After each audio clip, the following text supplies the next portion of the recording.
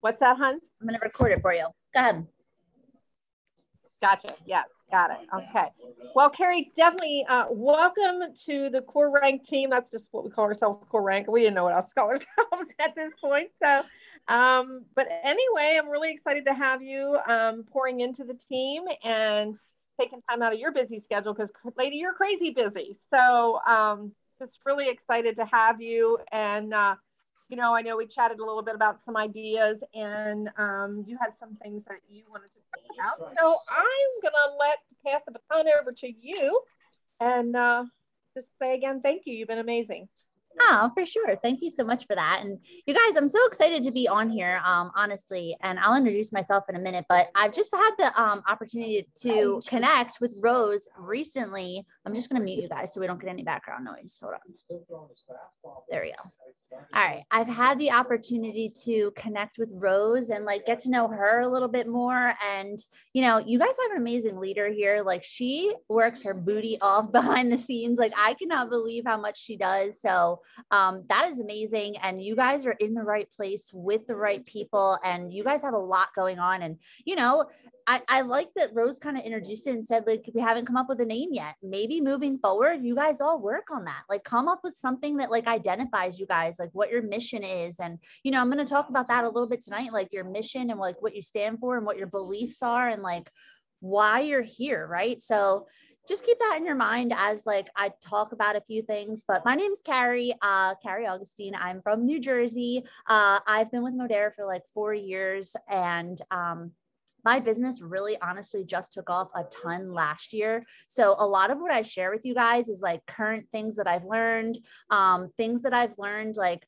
I'm really straightforward. I did a lot of training with Bryn Lang over the past year and a half. I've trained with her for quite some time. If you guys don't follow her, I would definitely give her a follow because she gives a ton of free value and she is truly an amazing human being. Like you could reach out to her and she would give you help like behind the scenes for free.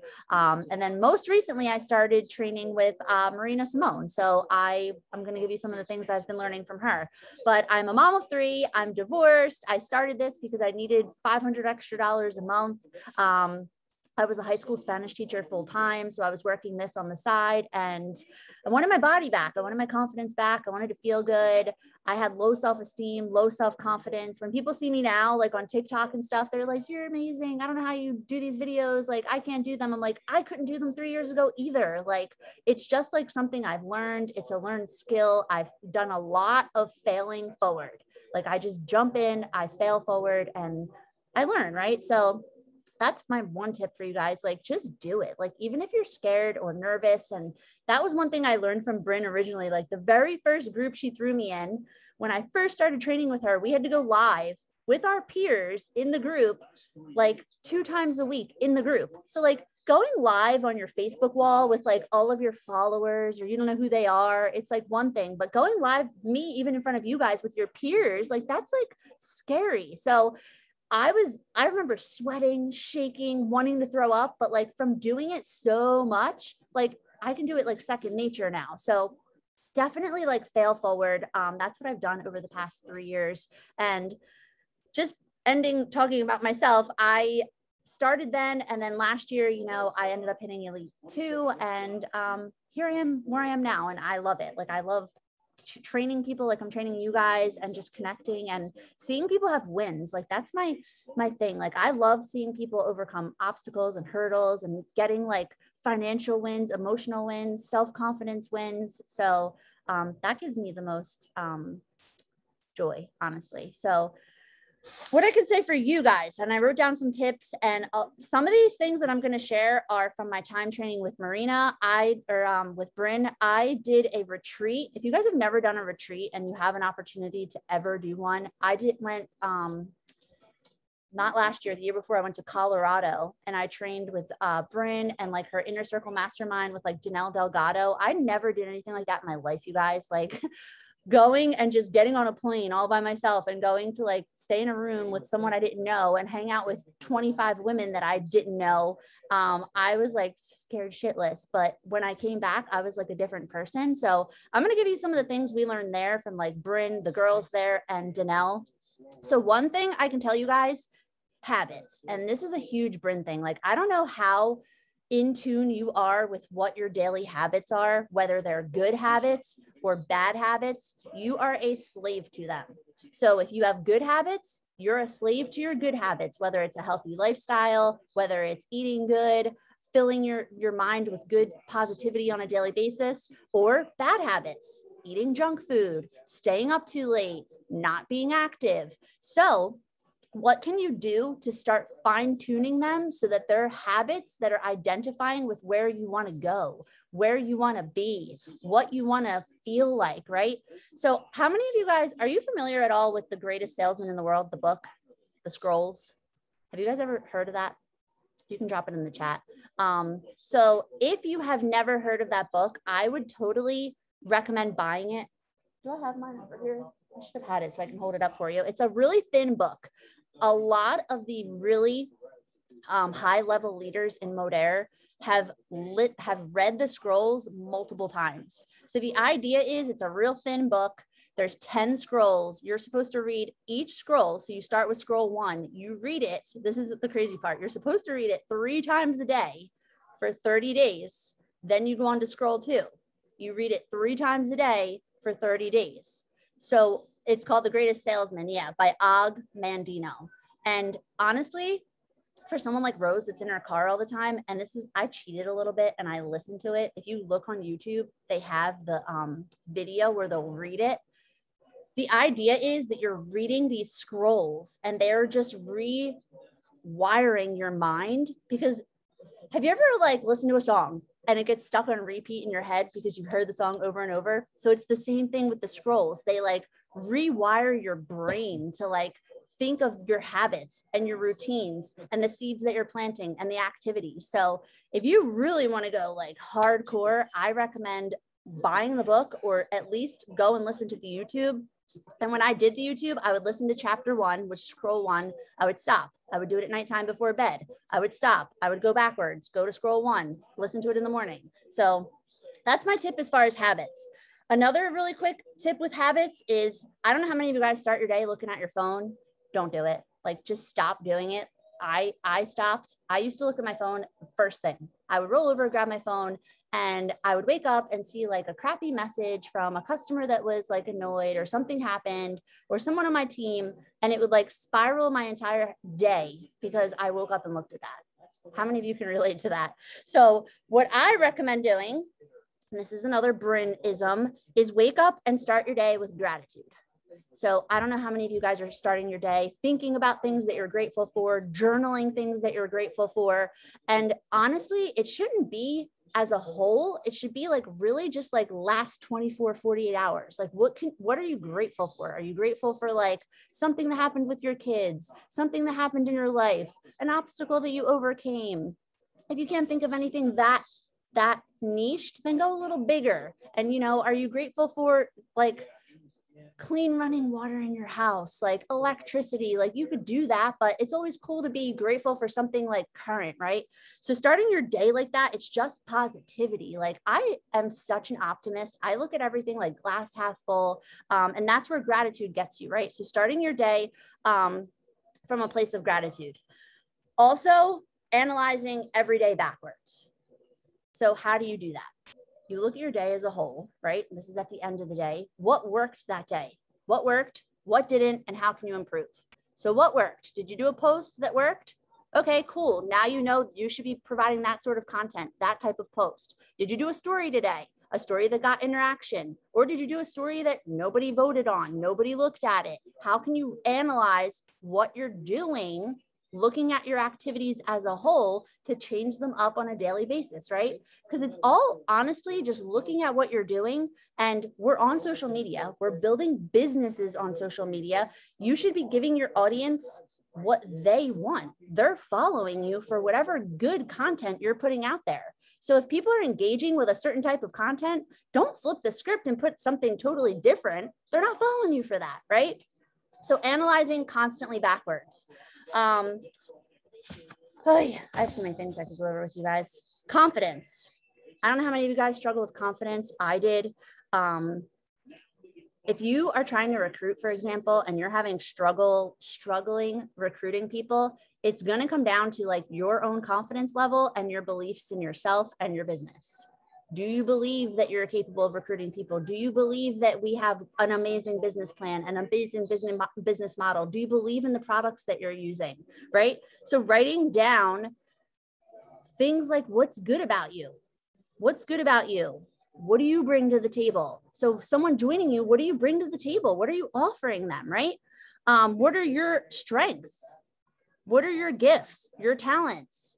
Writing these things down so you know what you're talking to someone about when you're having a conversation. You're not just going like off the grain, right? The belief again in the products, like what do you believe about what are our products, what we have and what we can offer people, right? What you're passionate about. Something that Danelle went over when I wanted to go over this with you guys. When we were in Colorado, she said this, and I love visuals. I was a teacher, so I like to look at PowerPoints and visuals. So she had told us, imagine you have a champagne tower, right? A champagne tower, like when you go to a wedding, you have like all the glasses lined up with all the champagne like dripping down, you know, one of those like almost looks like a fondue, but champagne. She was like, imagine that you're at the top and everyone under you is everyone in your network, everyone on your team, all of those people, right? So if you have one drop of negativity, one drop of like doubt in what you're doing, and that's red, right? Imagine you have all this clear champagne and you put one drop of red in there. What happens? It just funnels down and goes through all the glasses. How long does it take one drop of red to go away? Because it's going to go down. It's going to cycle back up to the top. Now it's going to be a little bit lighter red, but here it goes again. It's going through the glasses and then it's going to go again, right? So just one drop. So she's like, just take away all the doubt. Get rid of all of that doubt and all the negativity from your life. Don't let it in. Brynn always says you have an energy bubble. You have a bubble of energy, right? Imagine you're in one of those spheres, those balls that we see kids play in. Don't let the negative energy in. Protect it at all costs, whatever you can do. If someone calls you up and they have negative energy, I called Brynn up many times to vent with her. She would give me like 1 to 3 minutes. All right, I'm going to hear you out. You have 1 to 3 minutes. After that, we're going to come up with a solution and we're moving on. Because it's just negative. You're harboring all that negative energy, right? So when people come at you, if you have a number in your phone, like, I'm not going to lie, I have family members I don't talk to. So like if someone that is negative to you, don't answer it. Why? Why are you giving that your energy, right? Protect your energy, all costs, all day long. If you have customers, if you have team members, if someone's negative, like, no, you don't need it. One bad apple, they say. One bad apple can ruin the entire bunch.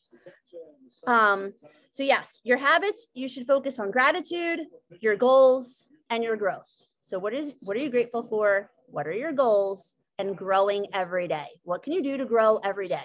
Listen to a YouTube, listen to something in one of our training groups, listen to a podcast. Brynn and Danelle both recommended like 30 minutes of growth a day. So something like that's the thing I think a lot of us do, you guys, is you get stuck in this training mode and you're not doing it, right? So like definitely learn. I love learning, but like if we sit here and we're consuming all this training and content all day long, when are you ever going to put it into practice, right?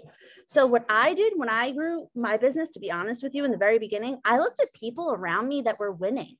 I looked at people like Brynn and Marina and other people, and I kind of just saw what they did and I emulated it for myself. Like there are a lot of people, you guys, that are winning at Modere. Maybe you're into skincare. Go find someone that's into skincare at Modere. Watch how they do stuff. Watch how they put content out. Watch how they talk about content. That's what I did. I watched people and I listened and I was like, ooh, that's how I can talk about the trim. That's how I can talk about the BioCell. That's how I can share it on my stories. And then I just tweaked it for myself. And as my audience started to respond, I was like, oh, they want to learn about this. They want to learn about that. And that's another thing. Because I'll like leave this and just go over DMO for like 5 minutes, like daily method of operation, you guys.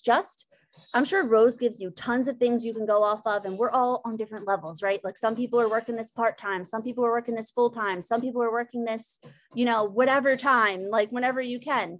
Pick what works for you. Give yourself your minimums for the day. What is your minimum that you're gonna do for the day? Every day or whenever you're working, no matter what. And it doesn't have to be major. Like if your minimum is, I'm going to put one story up, I'm going to reach out to 5 people, and I'm going to do 5 follow-ups. That's cool. That's great. And then on a day when you're off from work, you're homesick, you have some vacation time, if you want to triple that, that's awesome. But know that this is your minimum that you're going to do every day to be consistent, to keep your business growing, to see that, so people see what you're doing. Think about it this way, you guys. If you're consistent, right? Say you reach out to Sarah today. Sarah's like, nah, I'm not looking to lose weight. But 3 months from now, if Sarah decides she's looking to lose weight and you've been consistent the whole time, who's she going to think of first?